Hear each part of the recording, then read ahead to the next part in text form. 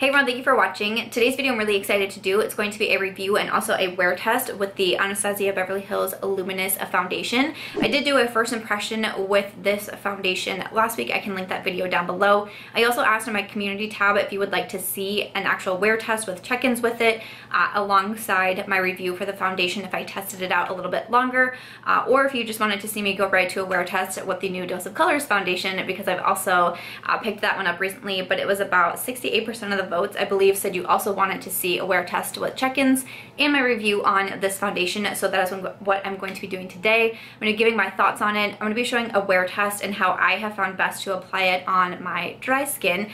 So we do have a lot to cover today, so why don't we go ahead and get started. Alrighty, so I did pick up my foundation from Ulta Beauty. So this foundation is $38 and you get 1 fluid ounce. I picked up the shade 270C. I did have a few issues shade matching the foundation to me, and not all the shades were available at Ulta at the time that I was purchasing it, but hopefully we can just move past that. I have worn it every single day now since I did pick up the foundation, and I've tried it a few different ways with a few different primers, powders, and all of that. So when we get into the actual wear test of showing me apply it at 8 o'clock this morning and going through it, I show you how I best have found that I like to apply it to keep it most long lasting, and kind of how I like it best for my particular skin type. So it's not a traditional first impression wear test where I'm really thinking about the primer I'm using, not setting with powders and sprays and all of that, because I kind of did that in my first impression video. This one's actually my review, and I'm trying to share with you the best way that I personally have found.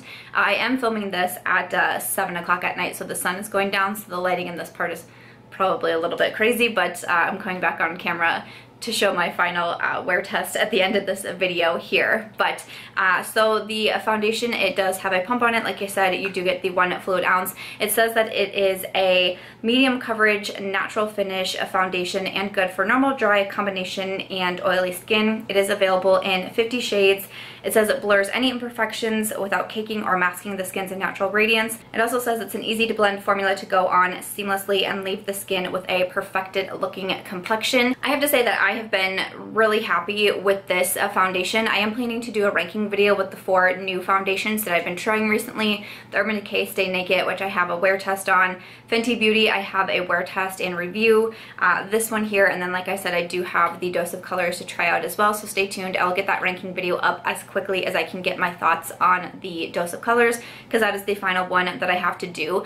But for this one, I have been super happy with this foundation. Again, I've worn it for almost 11 hours right now. I've worn it through rain. Like, if you can tell, my hair is like frizzing, and it's been like in humidity and rain and all of that going on today, and I've had this on for 11 hours and I feel like it looks really nice still. So I have been a big fan of this foundation. I would agree with the medium coverage to it. It is a natural yet luminous finish foundation, and I think you can kind of play around with it with what primers you're using and powders that you use to help get it to the exact match that you want it to be for your skin. Again, because I do have dry skin, I like when a foundation leaves me a little bit dewy, but I don't like it to be too overly dewy. So that is why when I'm showing this foundation, I'm showing the favorite primer that I've had with it and also setting it with powder, because I feel like once I do that, I don't have to touch the foundation the rest of the day, and I feel like it's like that perfect amount of dewiness to my skin without being too much and making me feel like I have to blot or powder my face.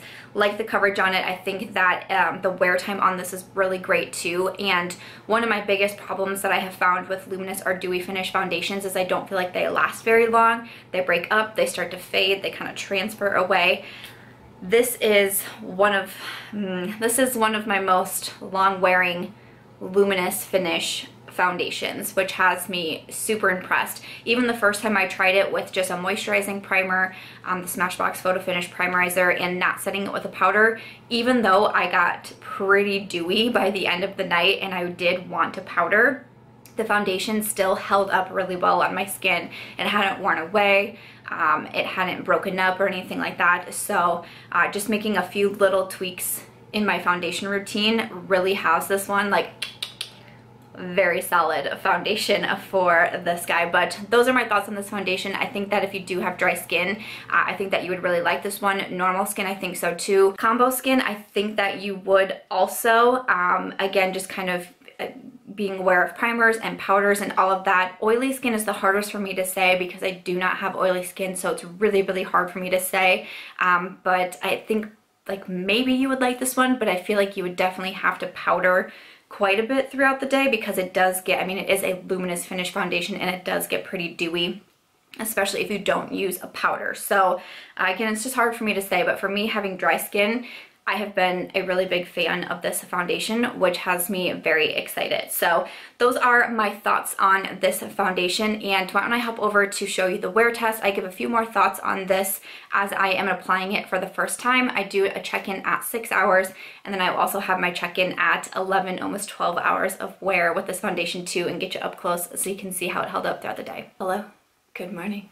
All right, I just woke up, just in my skincare. It is 8:13 on Sunday. My voice is a little bit raspy, but we have to get on the road.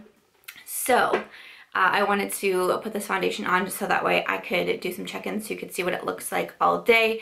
And I am doing it a little bit different from my regular wear test because I'm going to show you how I have found that I prefer to wear and apply the foundation, what I think works best for me, so you can see how it lasts all day that way. Then also while giving my review in this video. So it's a little bit different than a wear test than I normally do with like primer and powder and all of that. But that's why I'm also doing my review in here and just sharing how I prefer to apply the foundation.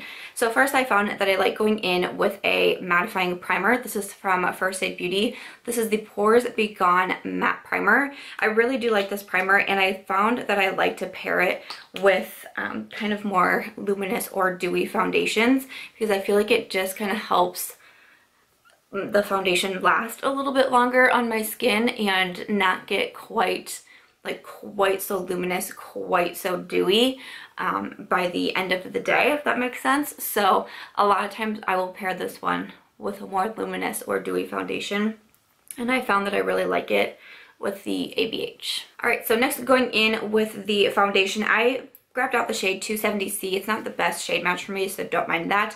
But regardless, I was still able to get my thoughts on this. I'm gonna go ahead and use my Ofra Sponge, and I use about 2.5 pumps of foundation is what I feel like I have liked for myself.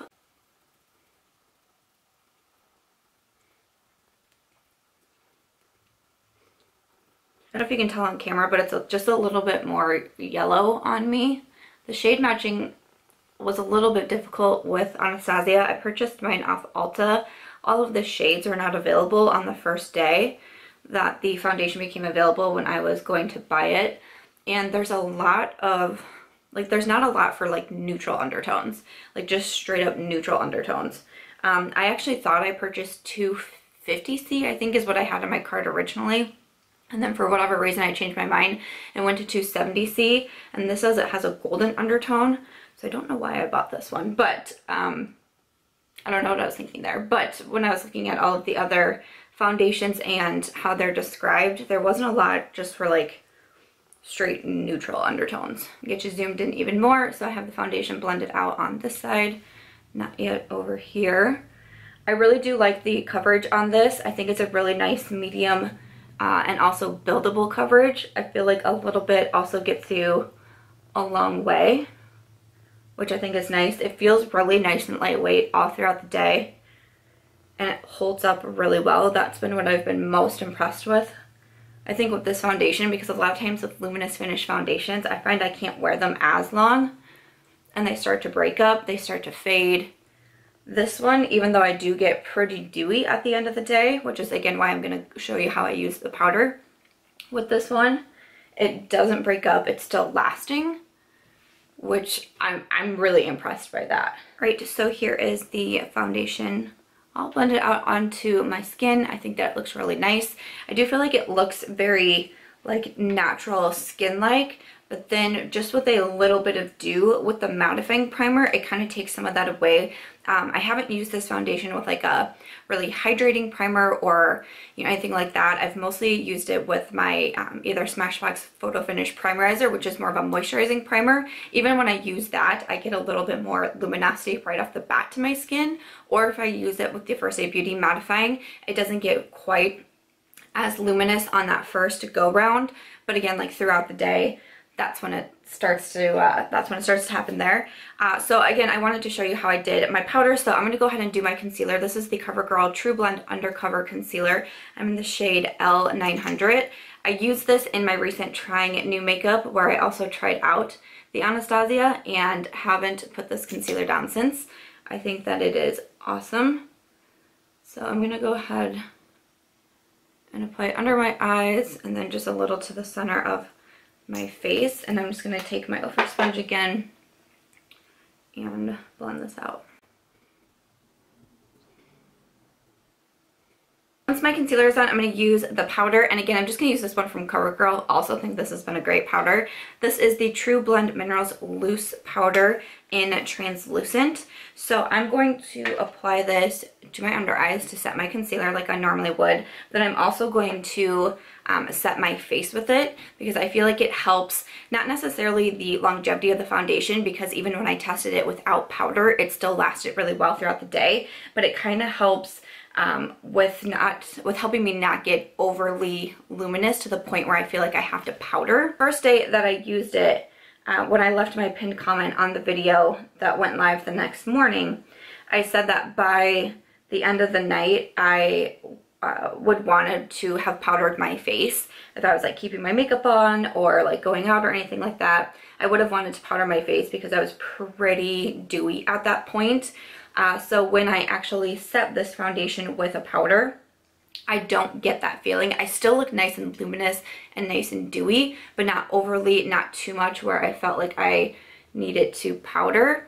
So I'm just going to kind of dot the powder along and then lightly press it into my skin. And do that one more time just to make sure we are good. And again, just press it into my skin with the damp beauty blender. I do use a bunch of powder on my skin. I do also like to spray the face to kind of help set the powders in, just make it look a little bit more natural on my skin. So I'm going to take the Urban Decay All Nighter. This is the Summer Solstice, and just give my face a few sprays. Not doing like too hard or anything. Alright, so after that, that is how I like to do my routine for the Anastasia Beverly Hills Luminous Foundation. My husband is just pulling up right now after getting gas in the truck and a slice of breakfast pizza. So we are off to head to Des Moines. Fingers crossed we can find everything we're looking for today. I'll take my camera with me, do a couple check-ins, let you see after I finished my makeup in the car, and check in throughout the day and let you know how it wears while giving my full thoughts on this foundation. So time is now 8:25. That didn't take me too long to do. I hope that you enjoyed seeing the routine that I have, and yeah, check back in a few hours. Hey guys, so the time is 2:16. So I have had this foundation on for about 6 hours now. So I thought I would do a check-in and let you see how it is looking. I'm actually sitting in a Lowe's parking lot while Mitch is inside getting a few things. So I thought I would do my check-in at the 6 hour mark. So I feel like the foundation is holding up really well. I feel like everything is still staying in place. The luminous look to it is starting to come out a little bit right now. Nothing that I feel like I would have to like repowder or retouch up at all though. Like it's just like slowly starting to peek through more of that dewiness, which I like. So I'm still really happy with this foundation. I did also want to say this morning when we first got into town, it was raining. So we went in and out of either 3 or 4 different stores while it was raining. And I feel like my hair did not fare so well. Right? But foundation wise, everything seems to be holding up really well. Let me try to get all these little baby hairs away from my face so you can see. But I mean, coverage wise, still looking really good. Really happy with how it looks at the 6 hour check-in. Still nice and natural and all of that. And obviously I'm in just natural light right now as I sit in the truck. But this is my 6 hour check-in. I'll check back with you in a few hours. Hey guys, so it is now 7:12. I was gonna say 7:11, but it is now 7:12. So I have had this foundation on for 11 hours now. What time did I put it on? 8:30 this morning. So yeah, about 11 hours. And this is what we're looking like. And like I mentioned in my check-in, I was in rain quite a bit today. And I feel like this held up so well. I haven't touched my face since putting my makeup on at 8:30 this morning. I haven't put any extra powder on, I haven't sprayed my face again, anything like that. And this is how it's holding up. My poor little baby hairs from like the rain and humidity are so fun. But again, try to get you real close here so you can see how it's looking. I feel like it held up really well. Starting to get a little bit of redness in here through my chin. But other than that, like even my forehead, I feel like it looks really nice. A lot of times in my forehead, this is where I find foundation can kind of almost just like break up and like go into my lines, because I have a bunch of forehead lines and it can really start to like sink into those lines and just not be very attractive. But I feel like this foundation holds up so well, and you can see that like I'm looking a little bit more luminous than I was this morning, but it's not overly, it's not too much. I don't feel any sort of need to powder. We actually got back to town. We were home for just a little bit, and then we actually went over and visited family, and I looked at myself in the mirror and I was like, not a great hair day, but your face looks fine. Like, you can totally roll like this. I didn't feel like I had to like touch up or do anything else to my face. So this is, again, this is my 11-hour check-in. I was wearing sunglasses, and I do have a little bit of a sunglass mark, which is pretty typical with a lot of foundations. But I've also been wearing sunglasses the majority of the day because we've been in the car so much. Once it stopped raining and the sun came out and it got super hot, then I had my sunglasses on quite a bit, so you can see a little bit of transfer there. So I did want to mention that, but I feel like everywhere else has held up so well. So overall, I have been super happy with this foundation. I wasn't quite sure. My biggest question was the longevity of it. How well would it hold up throughout the day? But I feel like testing it out with a few, you know, different primers and powders, I feel like I have found kind of the sweet spot to still get that natural finish, yet a little bit on the dewy side, yet it lasts for, I mean, 11, 12 hours. I'm actually really quite impressed with the Anastasia Beverly Hills foundation. So I would recommend this, especially for dry skin.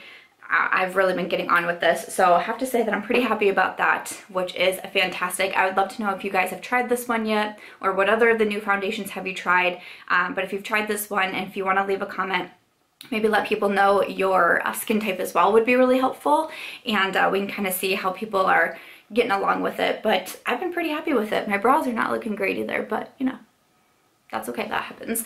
But I've been really happy with the Anastasia Beverly Hills foundation. So I hope that you found my review helpful, and also including a little wear test in here. I feel like a wear test can be super helpful, so you can actually see, instead of me just saying or, you know, leaving a pinned comment or something, so you can actually see, you know, the 6-hour check-in, and then what it's looking like at the end of 11 hours. So let me know your thoughts in the comments down below. Do you want to see a wear test with the dose of colors as well, and then the ranking video? Because I mean, I'm going to do the ranking video regardless, but if it would be helpful to also have the wear test with dose of colors, please do let me know. But I hope you've been enjoying these foundation wear tests. They are an all-day event, but I'm having a lot of fun doing them, so I'd love to know your thoughts down below. Other than that, if you guys did enjoy today's video, I hope that you'll give it a thumbs up. I hope that you also consider subscribing before you go, and I will see you in tomorrow's video. Bye.